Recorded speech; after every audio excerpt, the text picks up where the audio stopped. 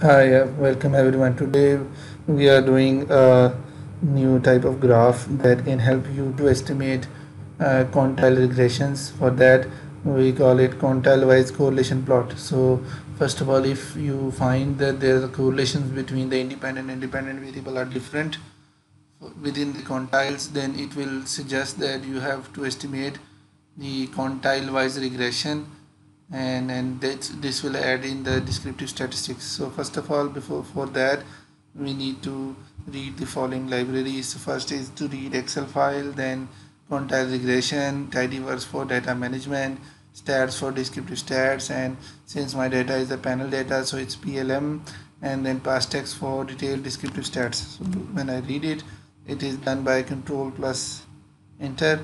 So all the libraries are read, are being loaded like this, and then I will set the working directory so that any table or graph that I make, it will be stored in that library. Then I will read the data file. So when I press control enter, it will be read. So this data file is panel data of GDP and inflation for whole world. So it's a big data set. So first of all, I will clean the missing values. So for that, it is filter is.na. So if I when I do it, it will remove the missing values from the data file for these two variables because I'm using these two.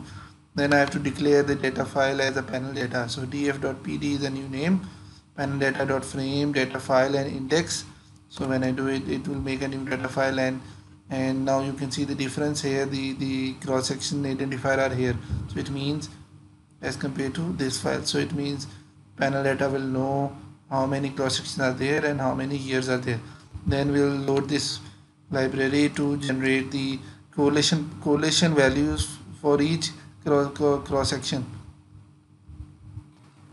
So this library, when read, it will help you us to read. Then we'll create a new one loop, that is it will start from 0.05 to 0.95, and it will grow by 0.05. So it will create a number line from 0.05 to 0.95, 19 values. Then it will calculate, use this value as tau is equal to tau. So it will calculate the correlation between GDP and inflation CPI for 19 times for each quantile. So 0.05 is a, so there are 19 quantiles. So if I open it here, so these are numbers in the background, so I can just use the library like car library, and so that I can make a scatter plot. So the scatter plot is you see my x-axis will be the values of tau, the quantile values, and the y-axis value is the value of rho, which are the correlation values. And I am not showing the regression line. I am not showing the confidence intervals. The y labels are quantile correlations and x labels are quantile number, and I don't need the box plots on x and y axis. So when I do this, so this is showing that with the increase in the quantile, the correlation values are also changing, and the correlations are high in the center and low at the ends. So this shows that the when at the middle of the data set, the association between GDP and inflation are higher. This way you can uh, get the correlation for each number. So this will help you to generate statistics to prove that there is a need of doing a quantile regression rather than the simple OLS, because simple OLS assumes that correlation remains the same, but here it is changing. So thank you very much for watching.